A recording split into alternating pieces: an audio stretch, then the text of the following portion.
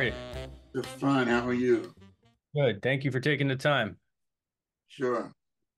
All right. I'm a writer for Jersey Jazz Magazine, and I have this podcast that does quite well. So we're going to be featuring you there.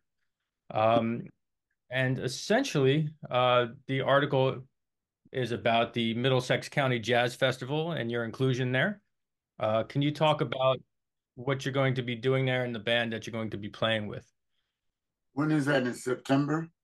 Yes. So I have it as September 28th in New Brunswick. Hmm. Yeah. Yeah. So I'll be bringing a quartet. Um,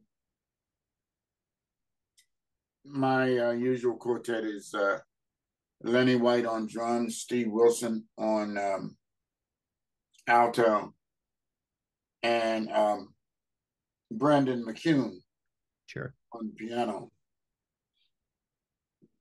And is it original compositions? Will you guys be playing standards that day? We'll play our repertoire, which is uh, basically original compositions of mine. Hmm. Understood. Cool. I just recently finished watching the documentary film on you, and it answered a lot of questions for me, but it also raised quite a few that I was hoping you can answer if possible. First of all, the nickname Buster. How did you get that nickname? I don't know. Yeah, I really don't know. really. I've had it ever since I can remember. And I asked my mother once, how did I get that nickname? And she said, well, we wanted to call you Chuck, but you were too skinny. Mm, You were too skinny for Chuck. And my father said that he had a friend that was a bartender at one of the main jazz clubs in Philadelphia. I think it was Peps. And he said his name was Buster. And, and he laughed. And, but, I never got any kind of an answer, we sat down and we thought about it. And, you know, uh, I mean, Buster was sort of like a term, hey, Buster, right. regardless of what a person's name was, like a smart aleck or something. I don't know. But that's been my name ever since I can remember. Hmm. Okay. Now, your father, Charles Sr., I know from the film he was a musician. Was that his profession? Was he That was his profession, yeah. Oh, it was. Okay. I wasn't sure. And in the household, was it strictly jazz or was there other like classical influence as well that you were listening to? It was strictly, mostly jazz, yeah. I mean, I would hear a classical thing every now and then, but my father was a lover of jazz music, and that was his genre. He would have jam sessions or rehearsals at the house, and uh, so I would sit and listen to these guys play, and it was definitely something that I decided I wanted to do. It seemed so glamorous, and the music was just so appealing. Right, right. And then when you did finally express a desire to play the bass, I know he was your teacher. Was it a very formalized way of learning through him? Formal, in the sense that he had his way of doing things, Hmm. and he had his way of uh, making sure that I did things correctly. And he was very thorough. He was very thorough and methodical, and you know, to the point where um, I couldn't escape anything. I couldn't escape the uncomfortness of it. Uh, uh, you know the phrase "no pain, no gain." Yes, very He, much so. he never used that phrase, but that was definitely his ideology. Mm. You know, So, like a very definitive, very strong type of personality, you would say? yeah. Mm-hmm. Mm-hmm. Interesting. So from him, because when I watch you play and I show it to my students often, it's almost like your technique, just the way you hold the bass and your everything about the way you play is almost textbook. I would imagine part of that was from his training. All of it was from his training. Yeah, Every single bit of it. interesting. So talk about, if you could, Camden, growing up in Camden at the time. What was Camden like, and did it have a music scene, or was it mostly a Philadelphia kind of a scene? Well, Camden uh, uh, was like connected with Philadelphia. Philadelphia was a great jazz scene, and Camden was sort of a subsidiary of that. And at the same time, uh, it had its own uh, um, uh, bulging, or I would say, um, musicians that made a living just playing in Camden. Right. And there were many clubs and opportunities to express yourself and get training. And my earliest training uh, was from my father sending me out on gigs with the guys that he played with, Right. or taking me on gigs where he would play drums and I would play bass. Interesting. And And I'm sorry. I'm sorry. uh, No, no, I was going to ask if, and were the older musicians, were they widely accepting of you, kind of learning in that way in a session kind of situation?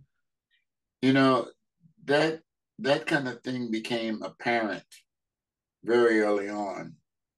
There was nothing selfish about this music or the musicians who played this music. They were all accepting, and if you wanted to know, they would show you. And so the answer is uh, they all, treated me as well. They loved my father, Mm. and they saw that I had, aptitude, and they were more than willing to give me everything they had. It's a beautiful thing. Yeah. And it seems like that tradition still somewhat carries through today. I Not would, somewhat, it is. I mean, it's the core of what we do, and I think by association, or uh, by the whole uh, democracy of the music, uh, you don't hold back. it's You true. know, there are no secrets. You know, the in meaning that the secrets are not secret. Mm. If you really want to know what's going on, uh, this jazz community will teach you, and in an honest fashion. Yeah. Yeah. I even noticed, I mean, so I host several jam sessions in the area. And yeah, the warmth. I mean, we have kids. 13, 14, 15 years old who try to come up and learn the music and learn the repertoire. And everyone is so accepting and so nice to these young individuals. Right. And it's a great thing with this music, really. I agree. So if you could for a moment, you talk about your time with Stitt and Ammons. Uh, I would imagine during your formative years, really. And you're pretty candid about their habits and how you avoided those habits. Was there any temptation for you to kind of to go along with what they were doing? None whatsoever. How You did you know, avoid it? um, uh, there was no temptation, and I never thought about that. But uh, I I think it was from my father's training and from the conversations that we would have. And my father was bluntly honest, and he would in no uncertain terms tell me what to do and what not to do. And if he felt like it was necessary to explain a why, he would explain a why. And if he felt like he didn't want to explain a why, he would just say, because I say so, Right. you know? And I didn't question anything that my father said.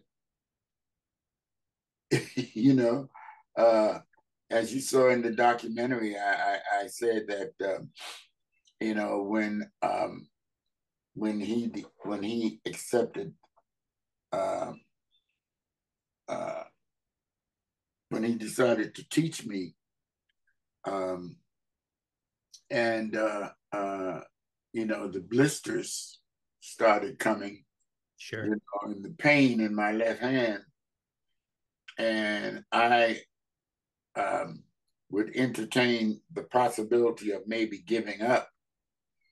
Um, uh, that would last only for uh, a quick uh, second, because I I was afraid that my father would kill me if I gave up. Mhm. So not only was he, you know, thorough, you know, but he knew how to use the power of fear, and so I wouldn't dare um, question what my father told me.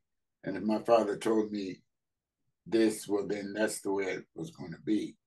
Mhm. That doesn't say I was a model child, you Right. know, because you know, I pulled against the strings of of, uh, of danger um, quite often. But when I got out on the road, um, the uppermost thing in my mind was the things that he told me to avoid and to look out for, and everything that he warned me against, I experienced. Yeah. So I knew what to do when you know, when these experiences appeared. Mhm. So like uh interestingly, so I mean, I know some people who have studied with you and they only have admiration for the way you teach, the way you instruct. Would you say your teaching style differs from that of your father's, or is it similar?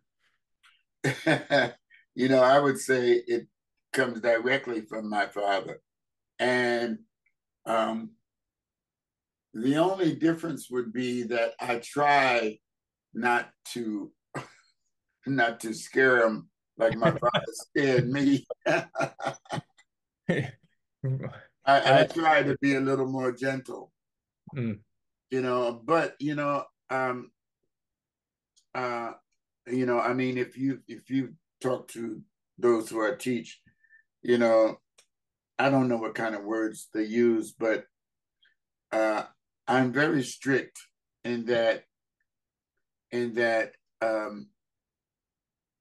if you want to get to where you want to get to, then there's a certain strictness that you must have about your input. It Right. ain't going to come. It ain't going to come, from the ethos.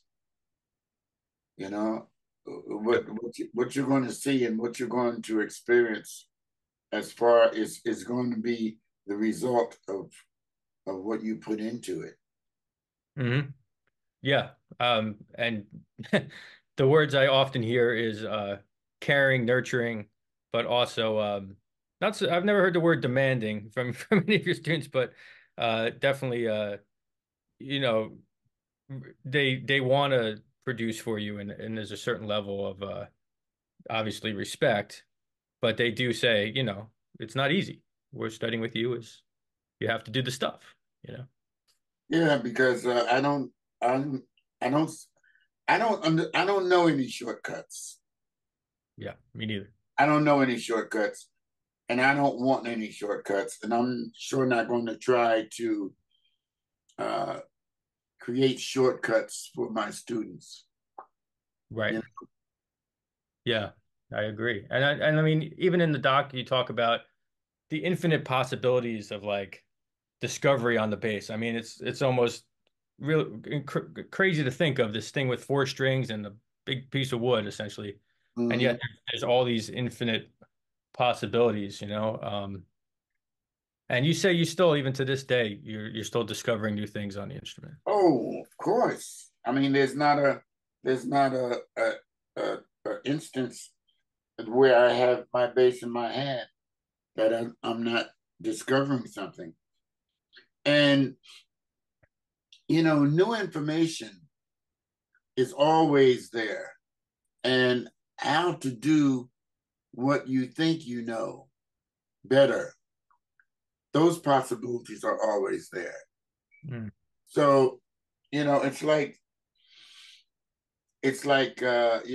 how close how what's the the journey from here to a star.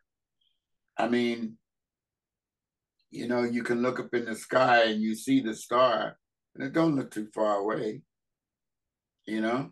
Yeah. The journey is endless. It's endless. So why should we try and put a limit on something that we're trying to explore that's endless? And and the what's endless about it is that there's always possibilities, and all of this whole endless nature and all these possibilities exist within us. So I mean, that's inspiring in itself to me. Mm. um, I can always go beyond uh, um, where I am at this moment. Yeah, that's beautiful, man. Yeah, so true. So, in terms of like going back a little ways about teaching and studying school in a music situation, I believe you attended Combs College of Music for some time. Is that correct? Yeah, but the way I did it, I studied um, individually with a real master at that school. His name was Wiggins, and he was a genius. He was someone that I would classify as a genius. Um, he was always finding new ways to do something, and he was one of the first um, who started um, putting music or adding computer Hmm. music, and uh, he taught me things that you know, like terms that I never even knew, like syntax, and um, uh, he would show me things, you know, that were obvious only if you allowed yourself to see the simplicity.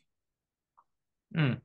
And uh, so and I would study with him when I would come back in town, because I was on the road and working with people at that time. By that time, I think I was still with Sonny Stitt and Gene Ammons, and so um, I think I studied with him until he basically retired, and he took me on my first uh, New Year's gig, Mm. and paid me $50, Right. and I was thrilled. I got paid $50 to play a gig, man. Yeah. You know? And so he was my champion. Mm. So Wiggins was his last name. Professor Wiggins Yeah, was it? that's a Mm. big impact for that. Interesting. So then for a while there, it seemed like you were like the go-to bassist for all the most well-respected singers.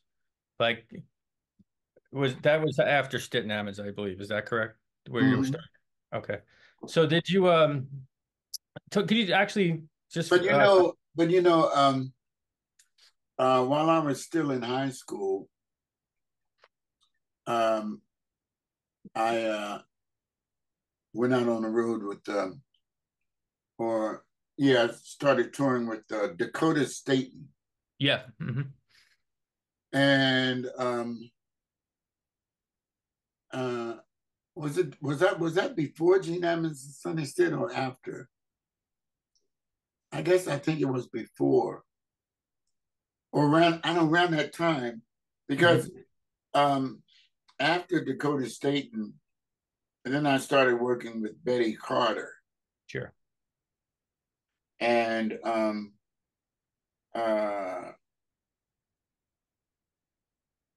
it seemed as though I don't know um, what I found out from what singers told me, people like Betty Carter and Sarah Vaughan and Carmen McRae and Nancy Wilson, they all said the same thing.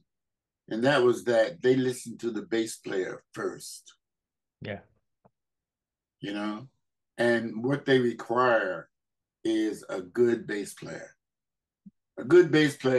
that that knows how to to be the GPS, Mm. the radar. You know, who anybody else can in the band can get lost, but the bass, but if the bass player is should be such that listen to the bass player, and you'll always know where you are. Right. You know, so because all of these singers, they love to do a chorus or two of whatever song they're singing with just the bass, Yeah. Mm. you know, and uh, so I learned a lot from that kind of responsibility and that requirement that was innately mine because of the by nature of the role that I play in the band, and um, and the other thing was to do it all in tune. You Right. know, there was Yeah. no flexibility on that. You got to do it all in tune. Yeah. Yeah, and I think I remember you mentioning something about Sarah Vaughan had such phenomenal ears that if you were slightly out of tune, you would know about it. Oh, you would know about it. You would Yeah. know about it. And I determined early on that I was never going to have her, have to turn around and look at me funny. Yeah. you know. Definitely. So during the time, I think you were working with maybe it was I forget who you were working with at the time, but you were intermittently working with Miles on a break, and you had discussed that Miles had asked you to join his band. And it seemed like, and maybe I'm projecting here, but it seemed like if all things were equal, or possibly you were somewhat desirous to maybe creatively, maybe that would have been a move you might have wanted to do. I'm not sure. Well, I was with Nancy Wilson at that time. Hmm. And Nancy had moved her operation from New York to California. And this was in 1967, I believe it was. And in 1965 is when she made this move. And I got married in 1965, and Nancy was my wife's maid of honor at Oh, our wedding. And as a wedding gift, she she footed the bill to move us from New York to Los Angeles. a nice gift. And so uh, this was in 1970 when I 67 when I got the call from Herbie Hancock asking me to, tell me that Miles wanted me to join the band. And Nancy had fortunately taken a 5-week sabbatical, and Miles had a tour that was going to last for 5 weeks, and it was like the perfect slot, the perfect opportunity, the perfect time, and but the thing that was not perfect was the fact that I was in a pretty good um, financial situation at that time because Nancy was paying me um, every week, whether we worked or not. Hmm. So I was on a retainer, Right. and and so when I went out with Miles for those 5 weeks, I was still being paid by Nancy also. I bet. So so when Miles asked me to stay with the band, I mean, it was a tough decision. I mean, I wanted to do nothing. Of course, that's what I wanted to do, but I had a house in Granada Hills. I had a yellow king, Stingray Corvette. Nice. You know, I was making good money. Nancy's itinerary every year, beginning of every year, we had an itinerary for the whole year. Mm. You know, and everything ran like clockwork, and it was just hard to give that up. You Sure. know, that's what I told Miles. I said, man, where were you when I needed you? It's always you the know, case. but but that experience was magical. You know, I mean, it was something that stuck with me and shaped my perception of things uh, for the rest of my life. Those 5 weeks. It's 5 weeks, yeah. Now, was Tony Williams in the band at that? Who was in the band with you at that time? Tony Williams, Wayne Shorter, Right. Hancock. So where was Ron Carter at this time? Was he not playing with him? Ron was busy with things in New York. Um, and I mean, I never found out really, why he didn't make that tour. But uh, that's the only part I understand, that he was busy. Mm, And the band had been together for a while. You know, this was in '67, right. and I think they had been together since 64, I believe, if not. yeah, 63, 64. And nothing lasts forever. And because shortly after my stint with Miles, then Herbie left, and Tony left. In fact, I think Tony left uh, maybe before Herbie. Um, but uh, yeah, so you know, but I mean, it was the ideal moment for me, the ideal time for me, because like I said, Nancy had a itinerary that was set for the year, and any other time of that in that year, I would not have been able to do a tour with Miles. Yeah. It's busy, and then also by that time, I was very busy because when I went out to LA in '65 because of Nancy, you know, um, I started working with the Hampton Halls. Mm, Hampton Halls and Donna Bailey and I had a trio. Um, I quickly got into the studio scene. I was being called for jingles and record dates all the time. And also I joined the Jazz Crusaders, right. and uh, you know, musicians that came out to California, for part of their tour, they would call me, Sweets Edison and Eddie Lockjaw Davis and uh, um, Betty Carter also, Hmm. you know, to do their to work with them in LA. So I was busy. It was great. I had my cake and I was eating it too. Yeah.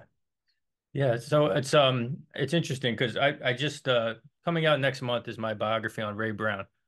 And there seems to be a lot of similarities with you moving to the West Coast and doing some studio work. And I know you and Ray had a connection somewhat. Could you talk about Ray Brown and your connection with him?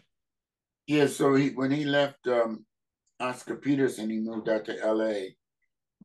And of course, when Ray Brown came to LA, they gave him the keys to the city. Yeah. And I got to know him very well. And I had met him, of course, earlier, in different places. And uh, when he couldn't make a recording date or a movie call, he would call me and send me. And so I sort of became his number one sub there for a while, Yeah. which was a great position to have. Right. Um, in terms of like, was Ray Brown? I know you've talked about Pettiford and as an influence, and Chambers. Was Ray Brown an influence on you?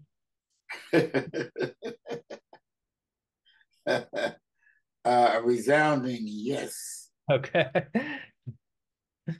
You know, I mean, he was the quintessence of what playing the bass is all about. Right. So yeah, definitely. I mean, Ray Brown. I would listen to Ray Brown sometime, and I remember we were on a jazz cruise together, and Ray Brown had his trio, and uh, so whenever his trio was playing, um, if I wasn't playing at the same time, I would go and listen to Ray. And I remember listening to Ray one night, his set, and after we finished, I went back to my cabin, and when I walked in, my wife looked at me, and she said, "What's?" She said, "What's the matter?" And I said, "I got a little headache." And she said, "Yeah." She says, "You've been down there listening to Ray Brown." Yeah, that'll do it. Right. Yeah, I had the great pleasure of hearing him several times and talking to him very briefly a few times. And uh, I mean, just those few moments, what an experience. Yeah. Mm. Oh wow. So then like jazz starts to move into this sort of fusion-y era for some time with electronic instruments and some rock influences as well. You become a little bit of a part of that, playing some electric bass. When did you pick up the electric, and how did that come to be? I think, uh,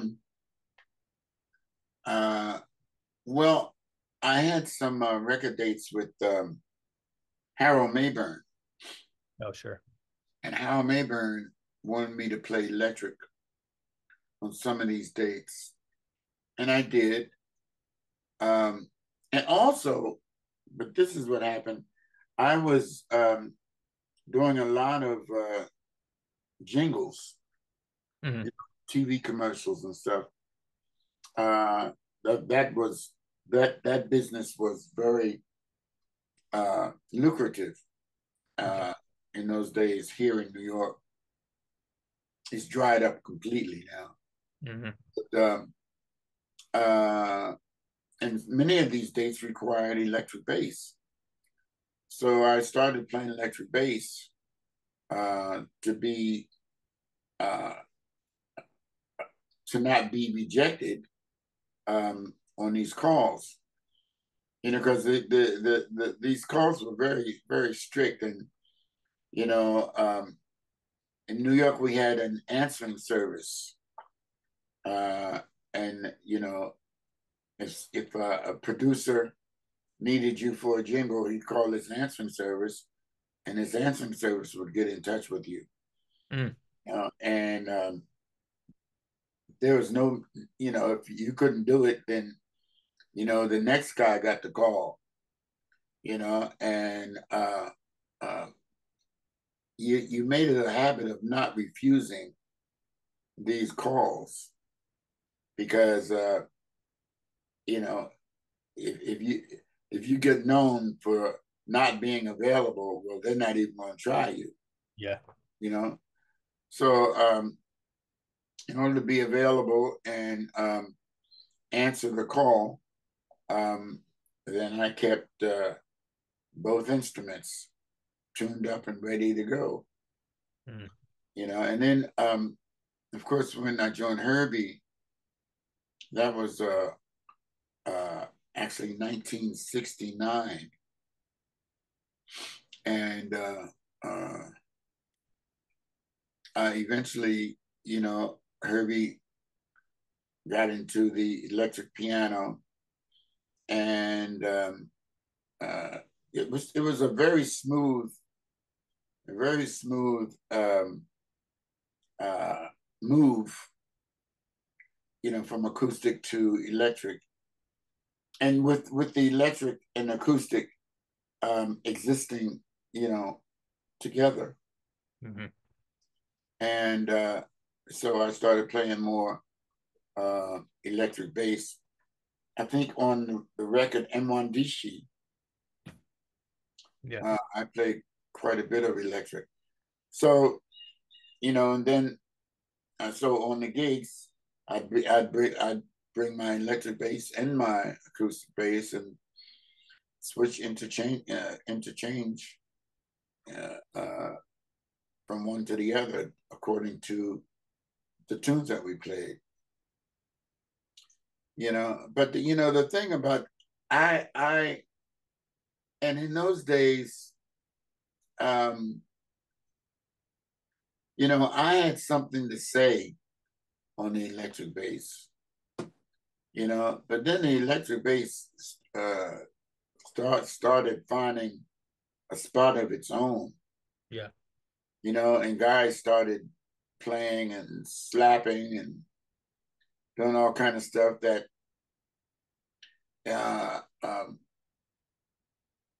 I was not so interested in putting that kind of time into the electric bass, because the electric bass never, I never really liked Right.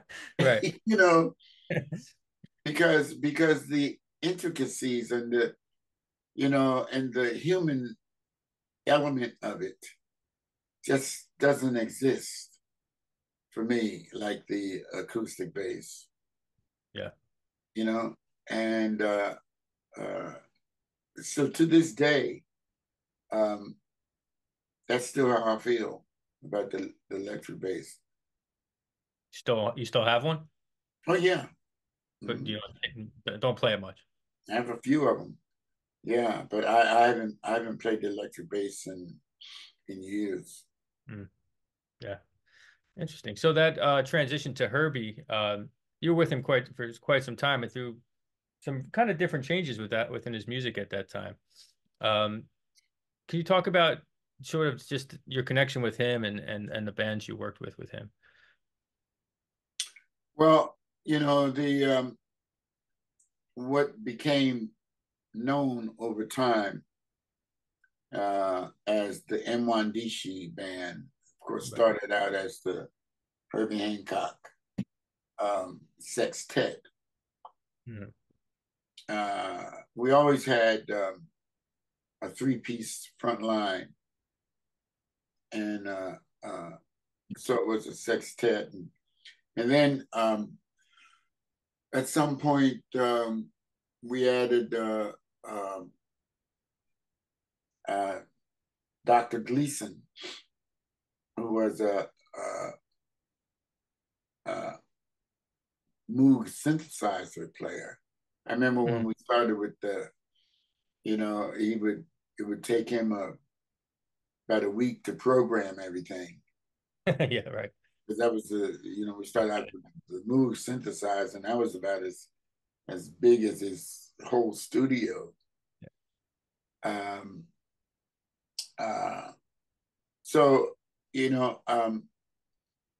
but what was your question? Just Herbie in general, working with him and your remembrance of those bands.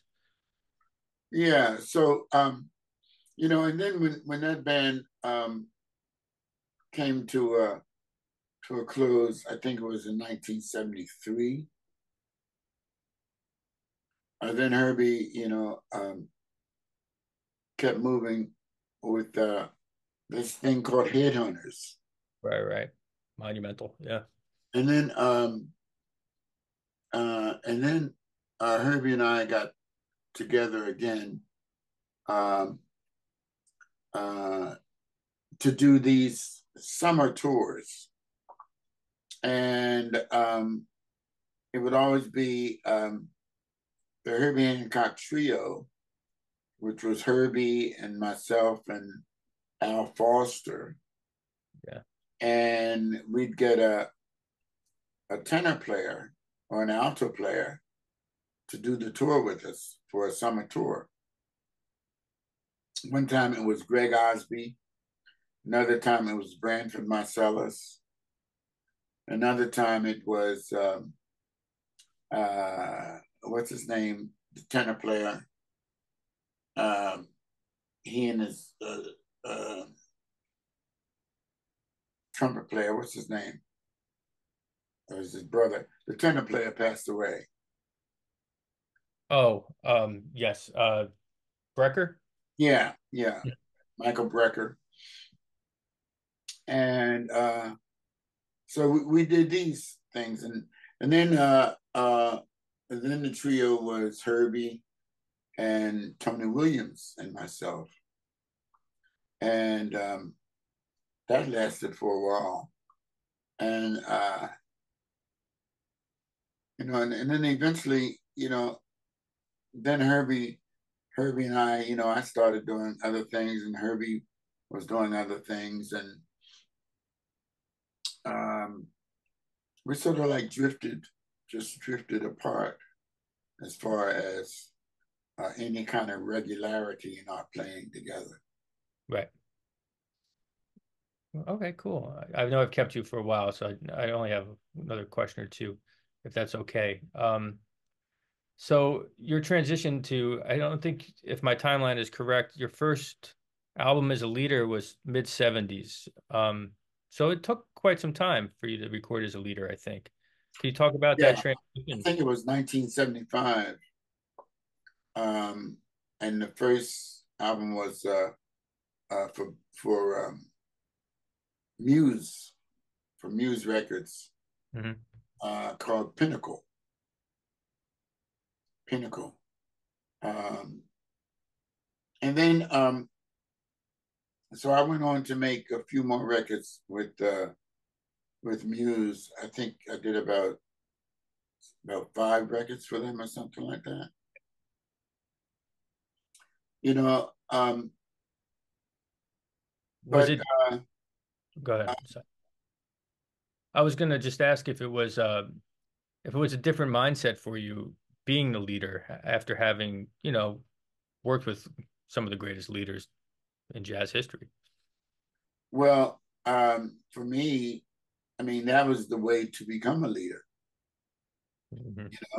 as opposed to, the kind of thinking these days, you want to strike out, you want to start out as a leader.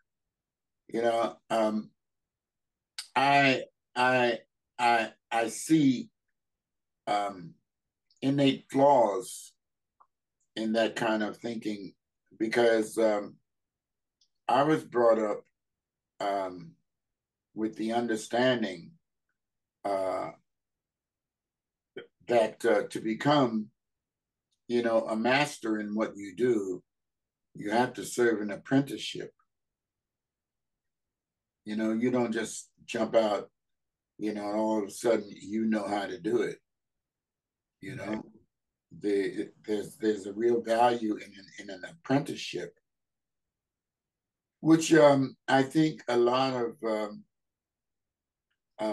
younger guys um, miss. There's opportunities that they miss, and I mean, there's been many examples of those who didn't really serve the apprenticeship, and their their star or the light, you know, didn't burn too long.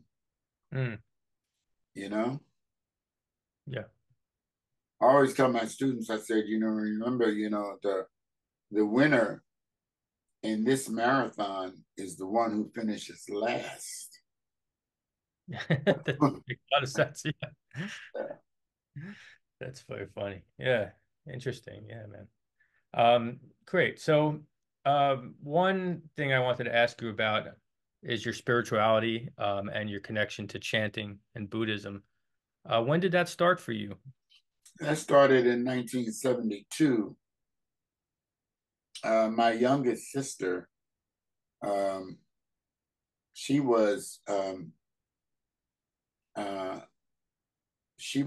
the initiator of all of this. She started chanting, and my wife and I were separated during that time, and she introduced my wife, and then my wife and my sister introduced me, and then I introduced Herbie and Larry Coryell, Harold Land. Mm. Richard Davis, and a whole bunch of people. And so it's been going on. I've been chanting since 1972. Wow. Is it a daily, something you do daily? Something I do daily, you know, just as I breathe in and I breathe out on a regular daily basis, you know, and it's the best thing that I could have ever uh, introduced in my life, and Wow. it's just fantastic. Interesting. Yeah. All right, cool. I think I got most of it. The one, this is a little bit offbeat, but there's one record specific I want to ask you about, only because I've done so much research on Ray. And there's a record that you play with him on called Something Personal. I don't know if you remember that Jack record. Wilson, Yeah. Do you have any yeah, reaction to that? Ray plays cello on that. Right. Yeah. What do you remember about that session, if anything? Um, I just remember that we did it, and I can visualize, you know, the studio that we were in, and uh, just watching Ray, you know, play the cello. It was great to be, you know, on a record with him, you know, and it was interesting. Interestingly enough, um, I don't remember too much about him playing the cello. I don't Mhm. think I was too impressed, Right. you know, but that was Ray Brown, and I was glad to have that as part of my experience. Yeah. And similarly, I think with Ron Carter, you recorded some. I don't know if he was playing cello on those ones. I can't remember. No, well, with Ron Carter, we had a band. Oh, it was an actual band. Okay. Yeah, we had a band for about 5 years. You know, Ron played piccolo bass That's what it was. Hmm. with Kenny Barron on piano and Ben Riley on drums. Started out first Larry Willis on piano and Ben Riley, and then Kenny Barron. Yeah, that band was together. What I think from 75 to was it or 74, something like that, for about 4 or 5 years. And we did a few records. Peg Leg. We did. Um, I forget the name of these records, but we did about 4 or 5 records. I didn't realize it was an actual band. I know about those records, and Peg Leg is the one that comes to mind as well. But you've never had no desire to play the jazz cello or the piccolo bass or anything. Well, I have a piccolo bass. In Oh, fact, uh, the bass that's in uh, the furthest from me uh, hmm. in the cover Yeah. is a piccolo bass. Okay. Uh, the guy that made piccolo bass for Ron, he also made a piccolo bass for me, and I've used it on a few albums. In fact, one of them I played piccolo bass on this album called Dreams Come True, Okay, I'll check that out. and I think another one. And is it just tuned the same as a bass, an octave higher? I've never played a piccolo bass No, before. interestingly, it's tuned a fourth above. It's tuned C, G, D, and A. Okay. You know, and when my father um, decided to teach me the bass, he had two K basses, Mm. and they were both tuned C, G, D, and A because his hero was Slam Stewart, Yeah. Hmm. who tuned his bass C, G, D, and A. And so when my father decided to teach me, of course, he took one of his basses and tuned it, you know, the traditional tuning, G, D, A, and E.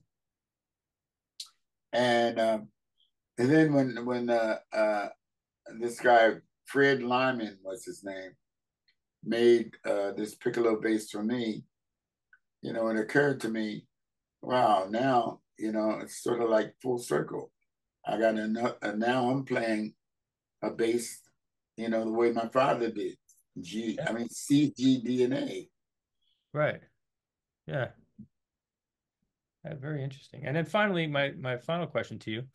Uh, Obviously, you have the doc, but have you ever considered an autobiography or a biography? Yeah, I've considered it. And hopefully I get to it before it's too late.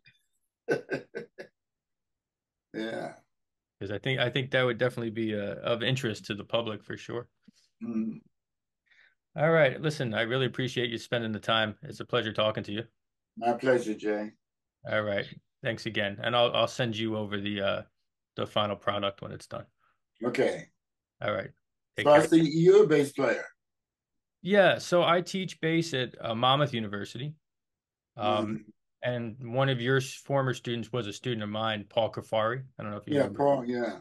And he used to, so I'm talking to you from I have a teaching studio here where Mm. we teach about 250 kids a week, or I shouldn't say kids, students a week. So yeah, I do a lot of gigs and mostly in the New Jersey area and Mm.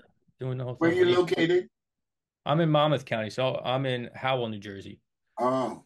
So I Uh-huh. play a lot in Asbury and Red Bank, all over. And there's some fine musicians around here. For a while, Norman Simmons was living here. I was playing with him a little bit. Uh, Mm. so yeah, just doing the thing. Great. Yeah, and then I write a little for Downbeat and then the books like the Ray Brown biography and stuff. Right, right. Yeah. Well, good for you. Thank you. All right, man. Thank you so much. All right, it was a pleasure. Thank you. Yeah.